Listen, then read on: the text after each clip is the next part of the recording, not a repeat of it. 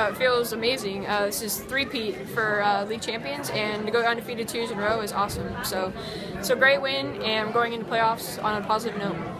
Jordan is a big player for our team. She attacks, she can shoot pretty much anywhere. She's very aggressive, and no one can stop her offensively.